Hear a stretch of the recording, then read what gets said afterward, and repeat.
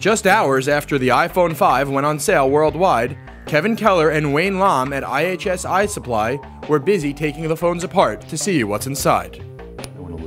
Well, we've done a complete teardown disassembly of the iPhone 5. A couple takeaways. One of them is, notice the enclosure is now a single piece of what we call unibody aluminum, hogged out of a single piece, similar to the iPad and the MacBooks. So a technology now being incorporated into the iPhone products. Notice the battery, at first glance, looks to be a bit larger than the old iPhone 4S, but in fact it's actually thinner as well. So they flatten it out in order to help achieve the thinner product. The display, as has been reported, incorporates a new technology called in-cell touch.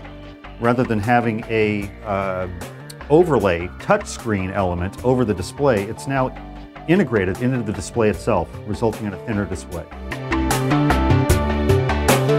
So inside the iPhone 5, we see that the printed circuit board has been updated.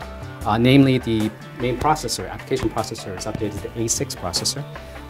That is going to be provide a much faster and fluid user experience for the iPhone 5 users.